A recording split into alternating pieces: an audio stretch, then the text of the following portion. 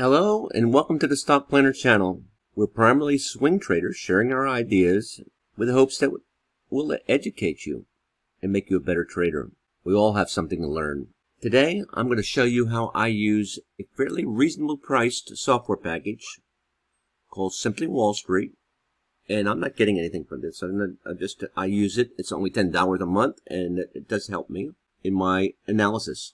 I have about $14,000 I want to spend, looking for something that I can buy long term over the next year or two.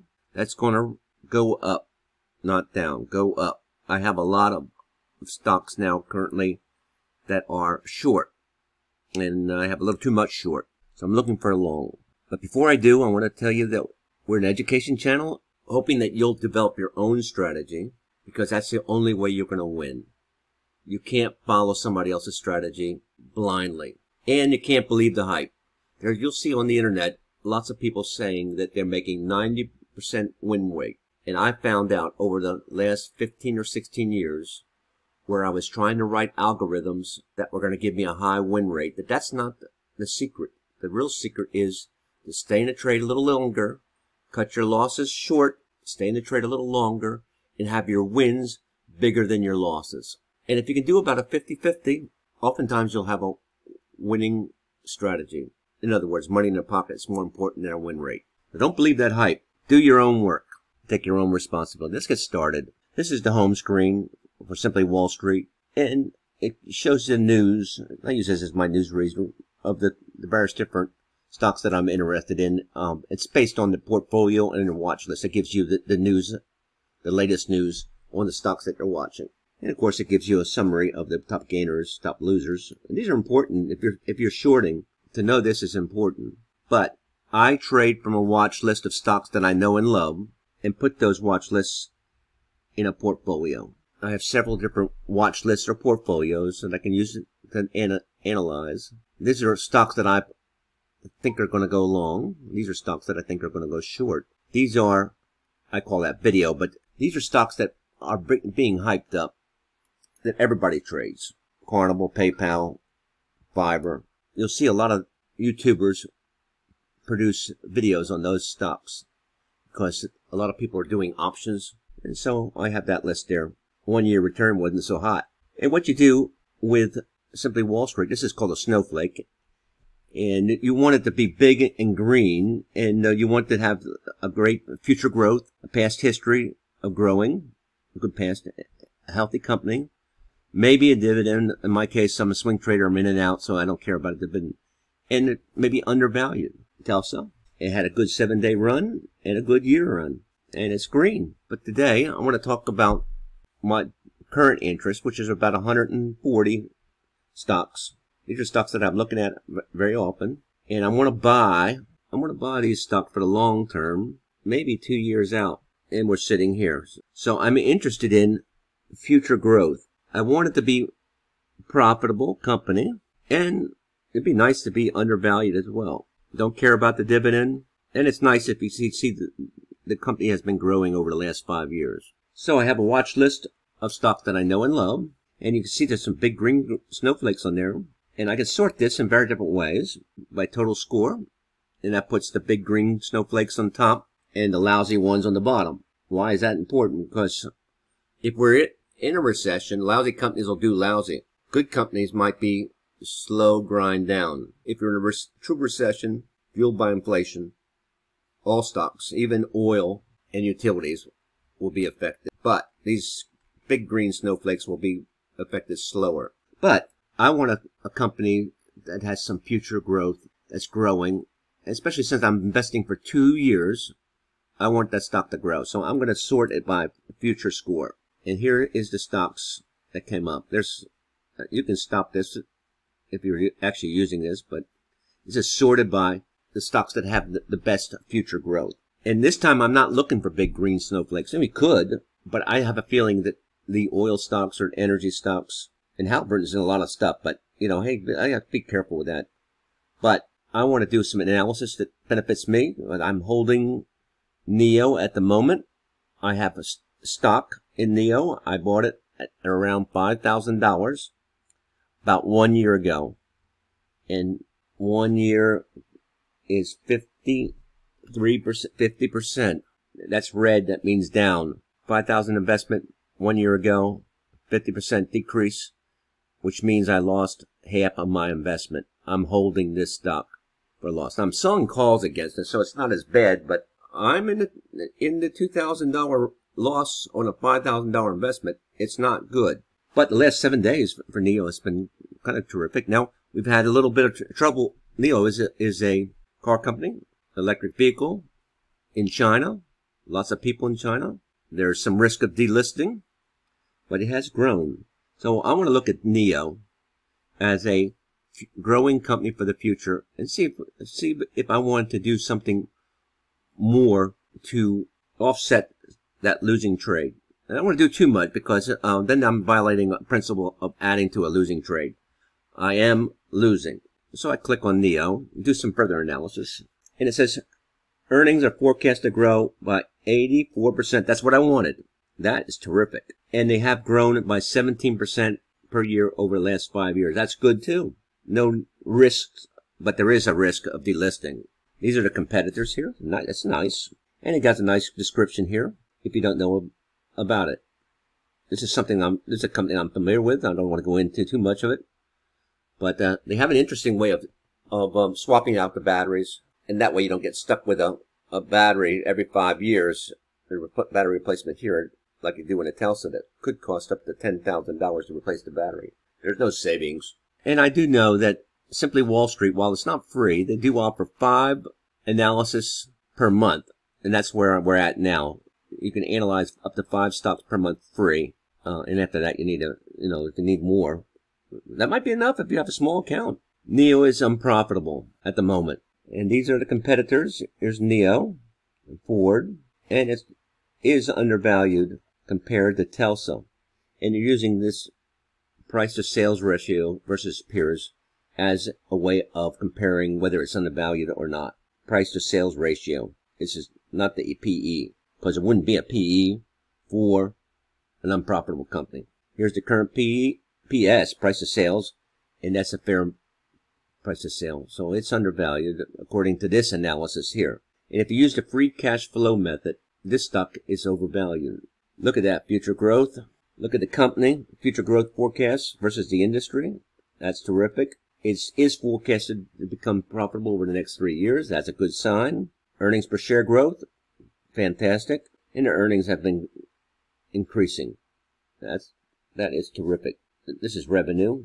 I mean, they're making some more money. Of course, no dividend.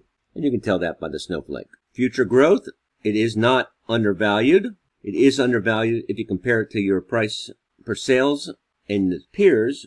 But if you use the free cash flow method, it's overvalued. And that's probably not an accurate way of measuring it because this company is, again, is not profitable. So I'm looking for something for future growth and also to add to my already existing investment. Here is the chart. You could buy this stock at about $21.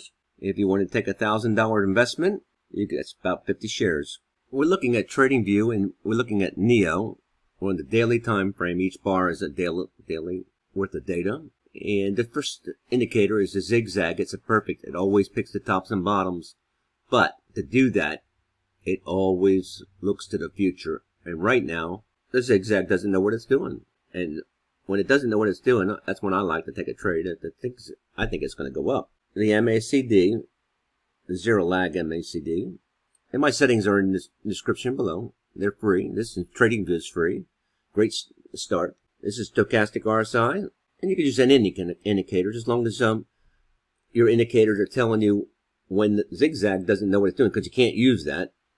You have to use other indicators. And when the RSI crosses below the 30 and comes back around, that's when we like to take a trade. So when all these things occur, and this is at below the zero, and when all three occur at the same time, I call that the 3 indicator strategy. And I have these signals out on my Discord.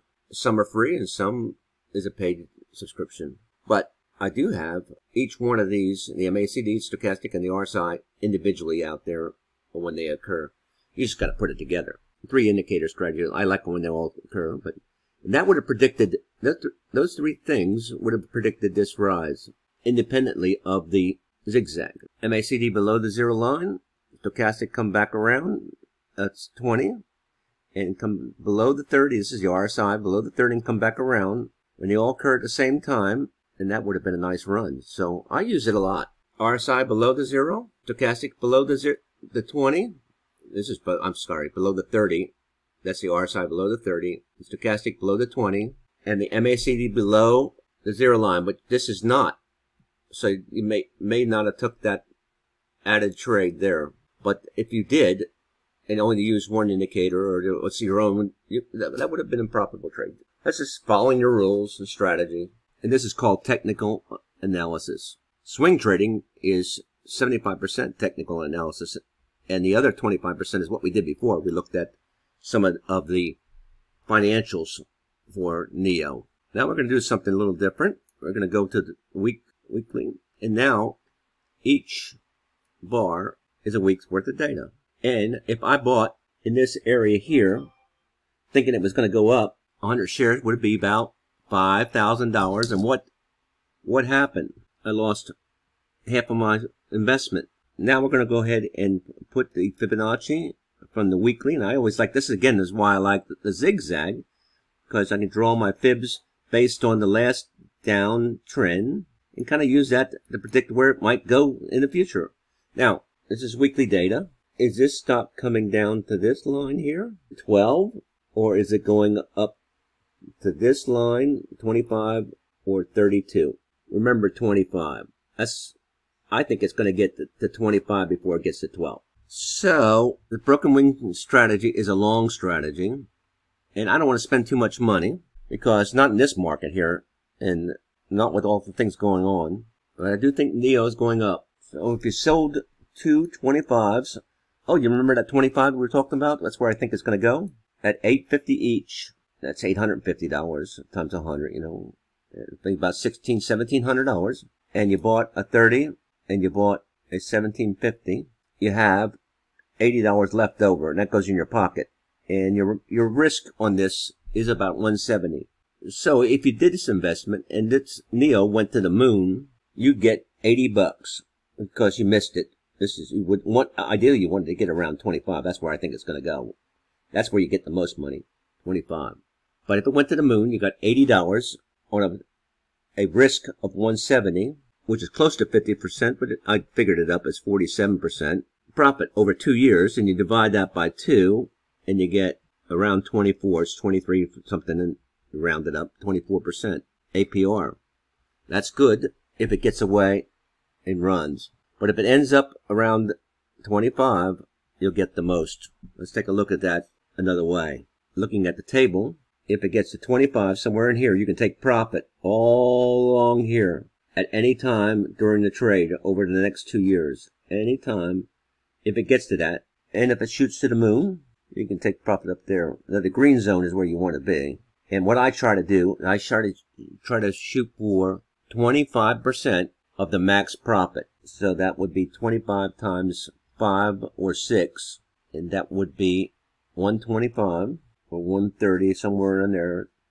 So when it gets to 125 or 130, it needs to go up in this area here. It needs to go to about 130, about $31. And I think that was a number that I seen on my chart, 31. I was wondering, why did it do that? And that's the way options work. 31 and 25. Can it go 24 or 20% over the next 2 years? I certainly think it can. There's 31. There's 32. Will it get there? There's 25. Will it get there? Or is it going down here? Based on something that China done, like shoot a missile, or delisting, or not reporting their earnings correctly. Lots can happen in trading.